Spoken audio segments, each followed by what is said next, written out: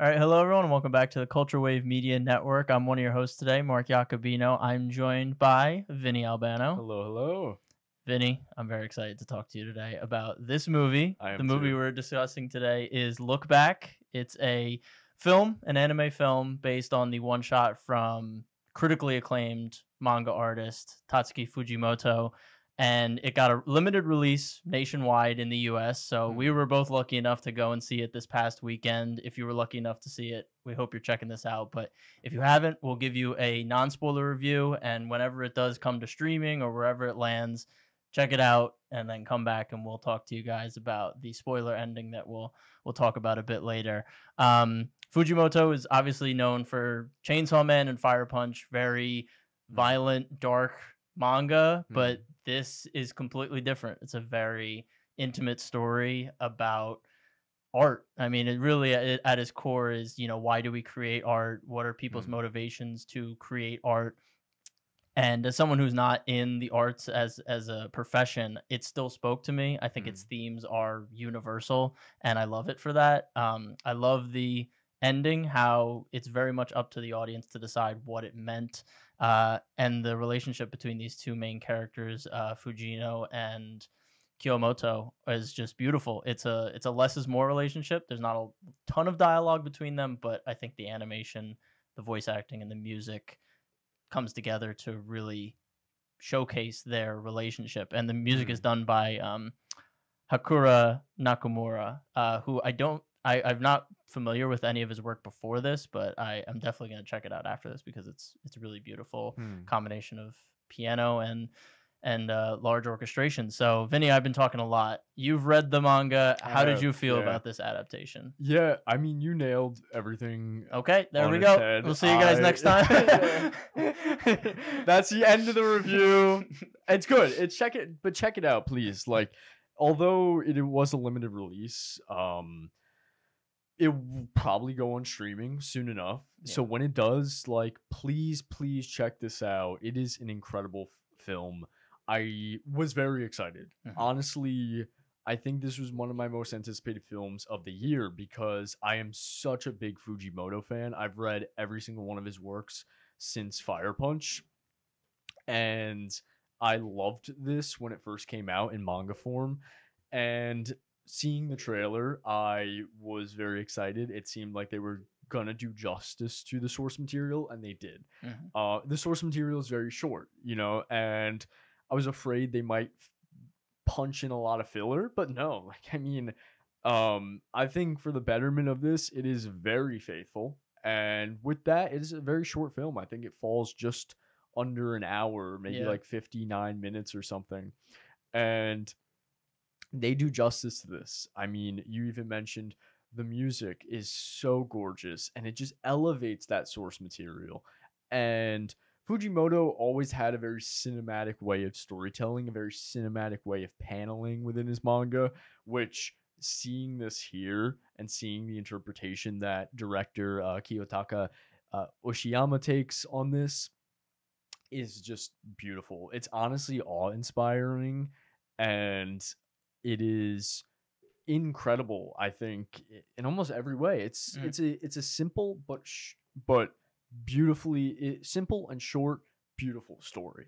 Definitely. Yeah. Yeah, I would say it's probably my favorite animated project of the year so far. I mean, I know we have some heavy Yeah. hitters coming out later with Arcane season 2, but I think it's gonna be very hard to beat this for me. I think we should give a little background about what the story is. I feel like Oh we yeah, jumped yeah, right okay. in, but essentially the story follows two middle schoolers, both manga artists, both artists in general. And there's a contentious relationship that starts when Fujino notices that there's a new manga artist in school, and their art is exponentially better from a objective standpoint. Fujimoto, sorry, not Fujimoto, Fujino, which I Hmm. actually heard that he just split up his name, and that's how he got the two main characters' Yeah. first names, which is actually hilarious. But Fujino is jealous of this new manga artist. She has a very like comic-y style compared to this beautiful background artist. Hmm. And there's a she goes to her, and they form this bond because Kyomoto is a shut-in, but she loves Fujino's work, and that inspires Fujino to get back into drawing manga, and then they start working together, and then they have this really beautiful working relationship together. Um, and what I love about their relationship is it goes through all of the stages of, being an artist. Probably, you have the self-belief component, you have the jealousy component, there's ego involved with it. There's also just the risk of putting yourself out there. Kyomoto starts out as a shut-in, and then Mm, she puts her work out there and puts her face out there. And then just competitive competition, iron sharpening iron. Both of them have very different styles, but they both make each other better. And yeah. I really loved it. Just as someone that isn't in the arts, I just really appreciated it. Yeah, to piggyback off of that, I also appreciate the commentary of how obsession and how Mm, art can an artist is so fixated on perfection that becomes an obsession. We see that within Fujino on how she so desperately wants to get better at art. She does everything. She just casts away her social life, everything just locks in, for a lack of better words, into just being a better artist. And then the dynamic between Fujino, who is a very like art everything uh, art over everything type of perspective, which I can resonate with as an artist myself.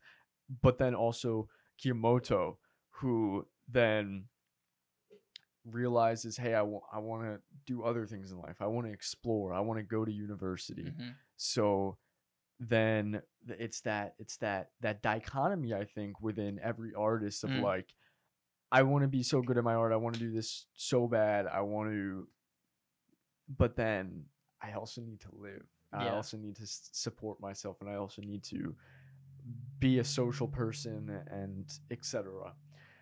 Uh, Yeah, yeah. I think it's really interesting. I took it slightly different. I took Fujino as, I think she does love art, but I Yeah. think she loves the attention she gets from her art more than the actual craft of art. Oh, And I 100%. think Yeah. Kiyomoto loves it for the craft and maybe forgets that art is supposed to be consumed by people, and she might not have that relationship with her audience as much as Fujino does, which I think both are valid. One might seem more correct, like Kiyomoto being in it for the love of the game and wanting to go to university. Like, she seems like the more outwardly artistic person, but Fujino in her own way is artistic, and I appreciate that because Fujino's style is more comic booky and it seems more amateur, it still speaks to people in a different way, like Kiyomoto. Like, Mm. she sees it and she's like, "Wow, this is great," and Fujino's like, "Oh, well, it doesn't look that good, so it must not be good." But I appreciate that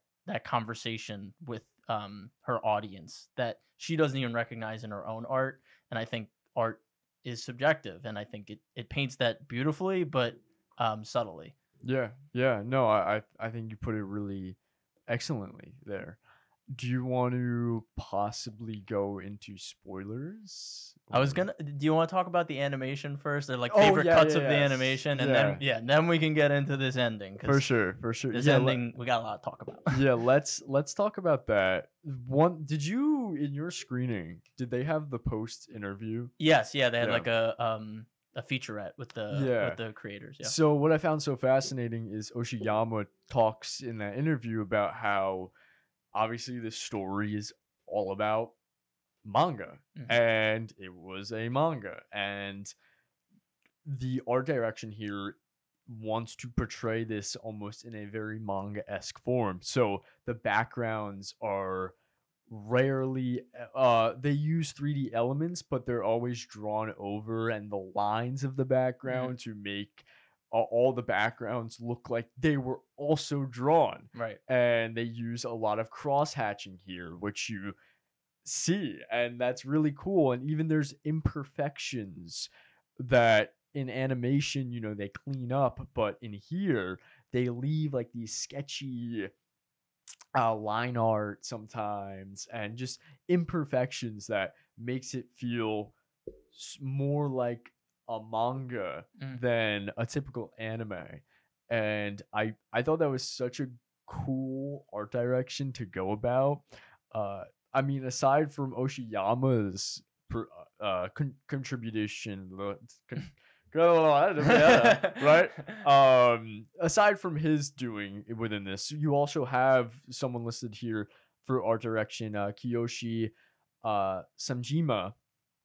So I believe they also had a big part to play within that visual aesthetic of the film, which is just so gorgeous. Mm.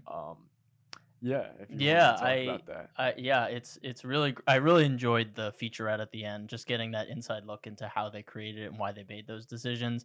What stuck out to me with the animation here was the fluidity of everything, the expressiveness of not just the characters' faces in the montages. When usually in a montage they can kind of just put whatever they want, but they really Hmm. focused on getting those emotions correct in the montages. But I also absolutely loved the they have these top down shots where it zooms down almost like a bird coming down, Yeah. and I feel like that's probably so hard to do Oh, drawing an yeah. animation, and they do it a couple times in this. The opening shot is like that, and then the scene that to me just feels like an instantly iconic like anime scene is when Fujino is skipping home in the rain and she's like splashing up the water, and it's so the music is beautiful and it's so expressive and it's so exciting to just watch her kind of regain that love for art, and she's like, I'm gonna go back to drawing and everything, and it just felt iconic in the moment.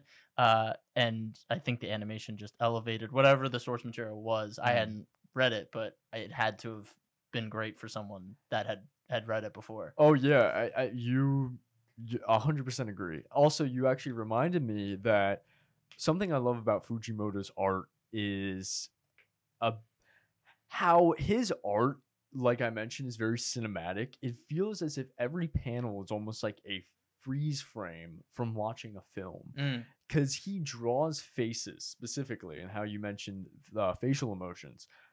Fujimoto draws faces like no one I've ever seen. Like his faces have so much awkward but real emotion to mm. it, right? Because if we were like even if you're watching, pause at a random moment within this podcast, and you'll realize while humans are talking, it's very weird. I could be Yeah, right, that's true. but Fujimoto nails that, and he Mm, nails that, and I think that Oshiyama, the director here, as well as the animation crew behind this film, brings that perfectly to life.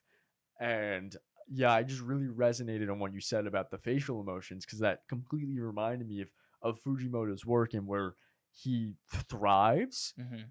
And this film capitalizes on that in a very delightful way. Yeah, So definitely.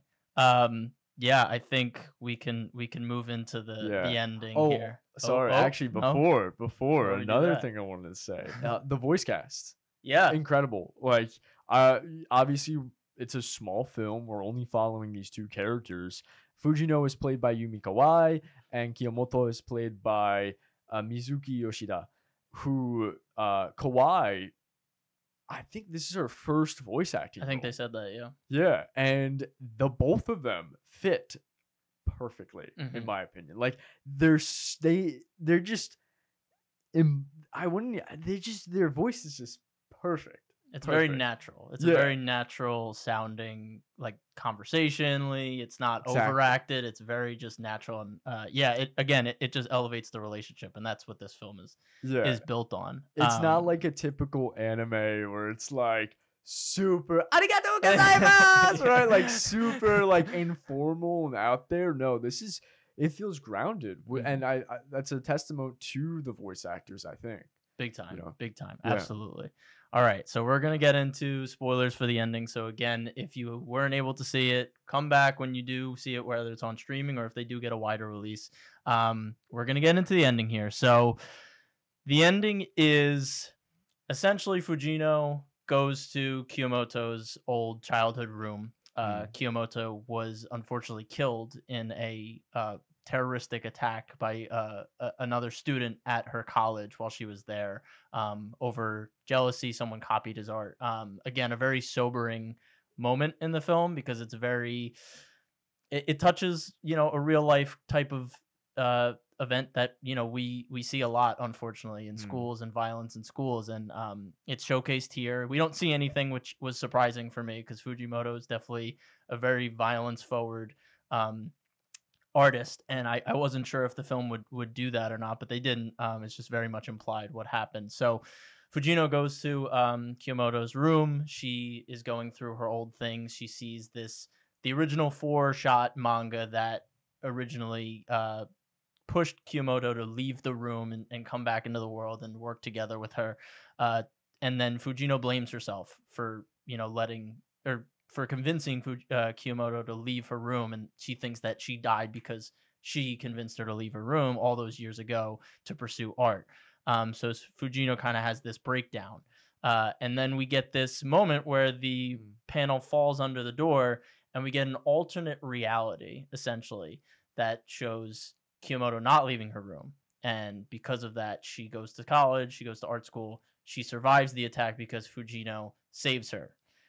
Now, I have an interpretation of what all this means because then it comes back and Fujino picks up a new panel and there's new drawings on it, and then she goes back to work.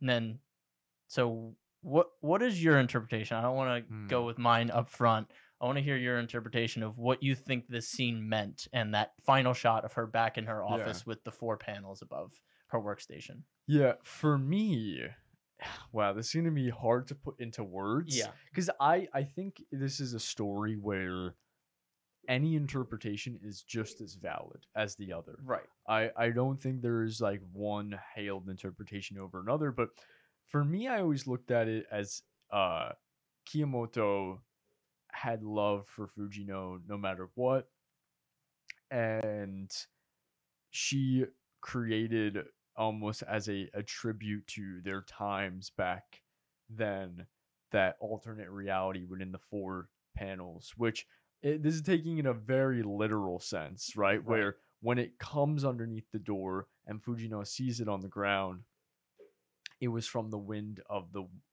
open window and it flew in and almost Kiyomoto made that as a tribute to their love of their relationship while they weren't really talking during that time. Right.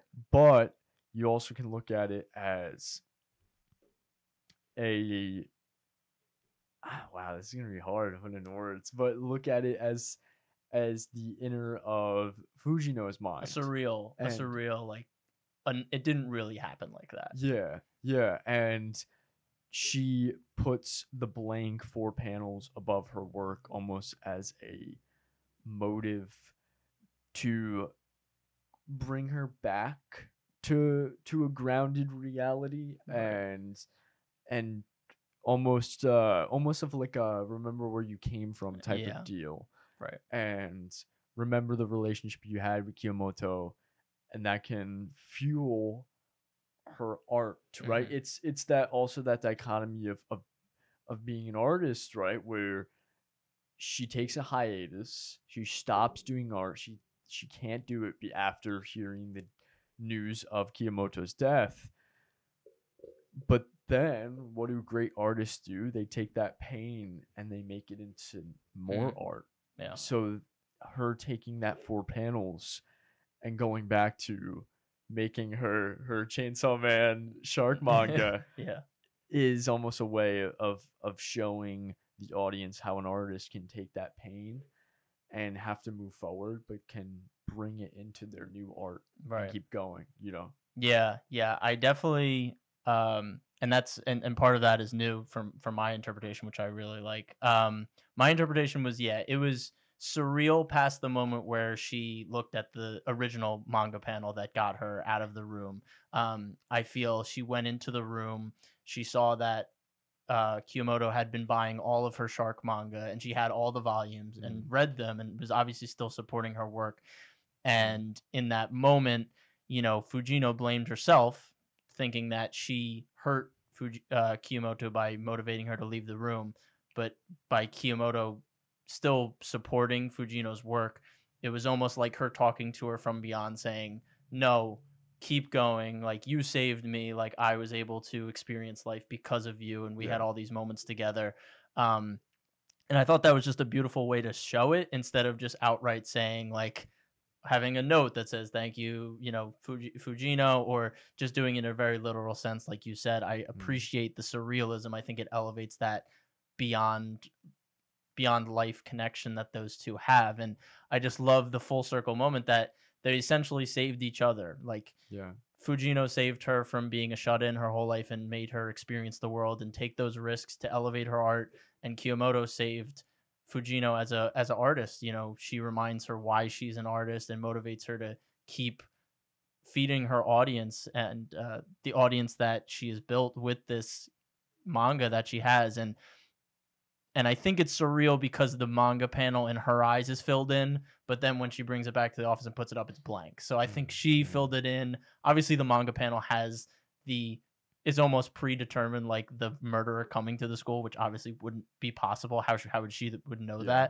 that? So I think it's just a really beautiful ending that is, again, show don't tell. It doesn't force feed you or tell you exactly what's happening. Mm, And in the moment, I was kind of like, okay, what just happened? I kind of sat with it through the credits and then through the Q&A, and I was like, okay, no, I get it. I love it. I mm. appreciate this ending.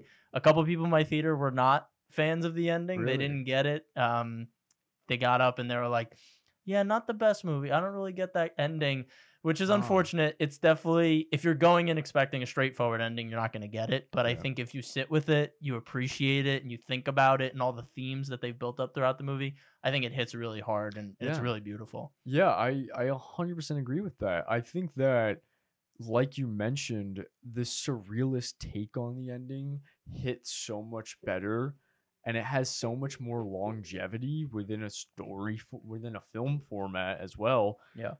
than having it just be like a note of like, Yeah. or like a written letter Mhm. that Kiyomoto was going to send out to Fujino, like, oh, da, da, da, dear Yeah. Fujino, right? No, like, it gives the audience for the rest of time to talk about this. Mhm.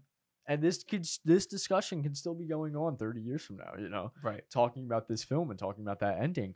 And it just, I think that, we always hear the phrase show don't tell within storytelling, and the showing here is done excellently. It's because if you tell someone a story, well, when you just directly say to the audience how they're supposed to feel, Mhm. how this is supposed to be, doesn't hit as much as when you just show an audience this image, this image, and then a contradicting image that creates a juxtaposition into which creates a language that humans. We were talking about this on what podcast was it last time? The Penguin. We're talking Okay. about Yeah. editing as a Yeah. medium, right? Mhm. And how editing is such a simple medium, right? You take these two images that are completely different.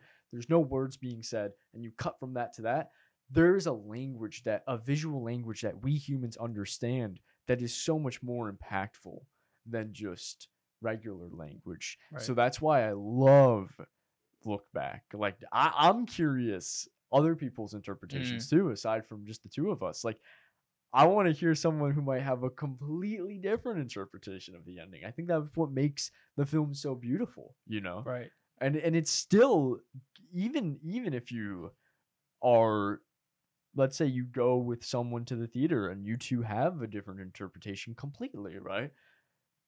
The same emotions are there. Yeah. And the film made you feel the same emotions, which is exactly what I think a film and a story is supposed to do. Definitely. You know? Yeah, and there's even more interpretations, like why is the window open? Like it's another Yeah. thing. It's like what was going on there. So yeah, I agree. It keeps the conversation going. It's not a hard ending where you know what happened, got it, leave it alone. It's like it's like Inception. People are still talking about it. Was it a Yeah. dream? Was it Yeah. not a dream? Like, it just makes it more fun. It makes it more of the audience is involved in the story and less of, like you said, the creator just telling you how to feel. So absolutely love the ending. Took a second, but I always appreciate when endings aren't direct. You can think about it, and then when they marinate, and you're like, "Oh yeah, that was great." And I'm really excited to rewatch this movie, Yeah. having the knowledge of the whole movie and just being able to experience it again and seeing the artist's vision for a second time through with kind of a new lens. So Absolutely. Absolutely loved it. Loved your interpretation. Is there anything else you want to talk about before we wrap this up? Oh, yeah, it's a movie, so we have to give a score. Oh, yeah, I okay. forgot. I forgot. How about you go first? Okay. Ooh. This is gonna be hard. I mentioned this on my Dune review Mm, and my Iron Claw review that mm, I never out the gate give a film a 10 out of 10. right. Um, I usually like if I'm feeling like it's a 10, I usually give it a 9 and then I see it again to justify if it should be a 10 out of I 10 think or that's not. totally fair. Yeah. So I'm gonna give this a solid 9. I'm gonna I don't think it's a solid 9. Yeah. Yeah. I'm also feeling a 9 on this too. It's not a like, and nothing's really perfect, and Yeah, yeah. this spoke to me, but again, as someone who's not an artist, this film wasn't entirely made for me. I feel like I might have a different perspective if I was in the arts directly, because it really is focused on that group of people. But yeah, I think a 9 is totally fair for this. I think it's going to be very hard for another animated film to come out this year to beat this. Hmm. It's definitely my favorite right now. We just reviewed Wild Robot, which was also fantastic, but Yeah. I do think I walked away liking Look Back more because I think the reasons we talked about, being able to discuss it further, I think Wild Robot was very cut and dry. That's what the film was. Yeah, yeah, yeah. Look Back, there's more meat on the bones to kind of dig into. So that's been our review. This has Yeah. been a lot of fun, Vinny. We appreciate you guys sticking around. If you did watch the movie and were able to check out the spoilers, we want to hear your interpretation. So drop those in the comments below. You can follow us on all of our social medias. They're going to be linked right here. They're going to be in the description below. We appreciate you being here. We're going to obviously continue to talk about animation moving forward. Mm. We talked about Wild Robot. We're talking about Uzumaki. We're talking about Dandadan. Vinny just did a review of Dandadan recently. So please come on back and listen to more of our discussions about any and all animation. And then if Yeah. you're into live action, we're talking about that too with the Penguin and Joker and all that stuff. So signing off, I'm Mark Jacobino. And I'm Vinny Albano. Thanks for watching. This is the culture.